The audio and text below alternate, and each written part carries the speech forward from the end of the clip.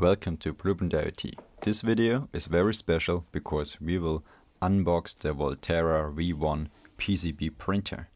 So you may or may not have heard of them, but Voltera is building basically like a 3D printer, but it's not really 3D, it's basically 2D, and you can print circuit boards.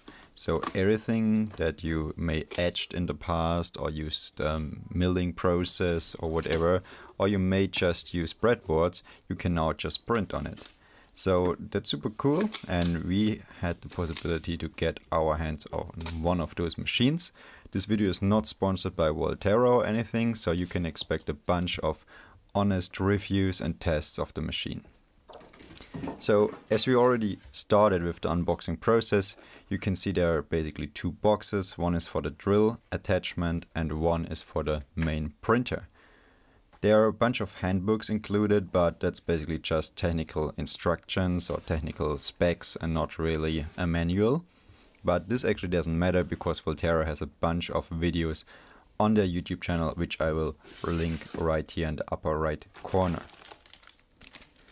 There are a bunch of cables, of course, power supply and data cable. The data cable is unfortunately USB-B on the printer side and USB-A on the computer side, so you always need an adapter for USB-C in case you're not living in the Middle Ages.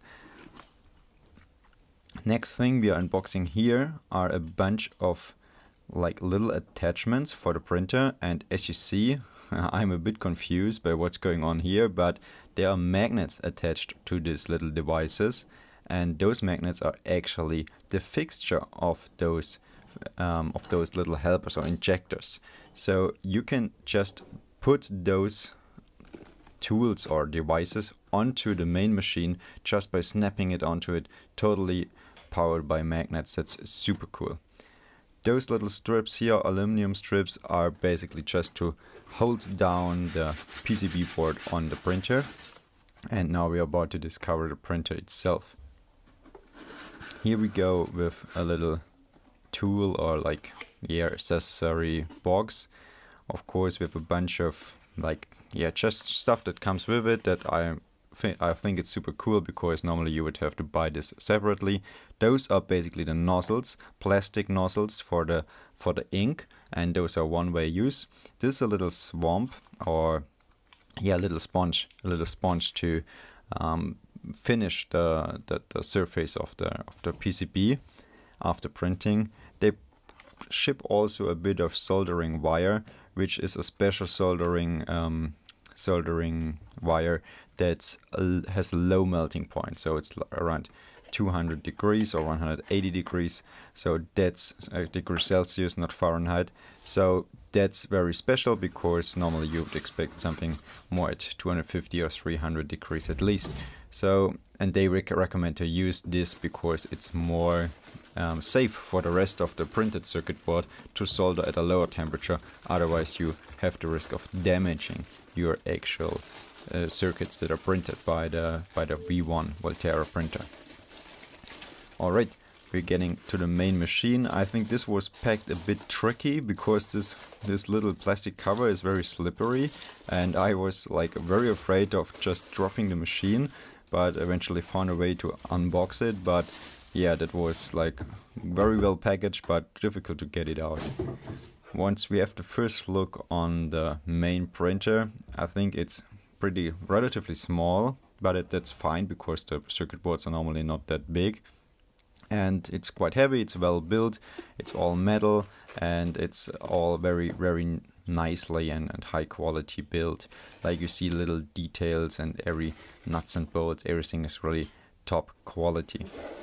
There's a separate parcel here for the drilling attachment. I don't know why that's a separate thing, because you can order it only together anyway. You always get those little cards where what's inside this box, so everything is really nicely done. Of course, this manual / security instructions, whatever. And there we have it. That's basically the drill attachment in the upper right corner. Of course, there's also some power supply cables included, and that's a kind of a weird thing. The drill needs a separate power supply, so that's basically the power supply wire to the drill attachment itself. So you have to power the machine, you have to power the printer, and you have to power the drill itself. That's a separate power supply unit for this printer.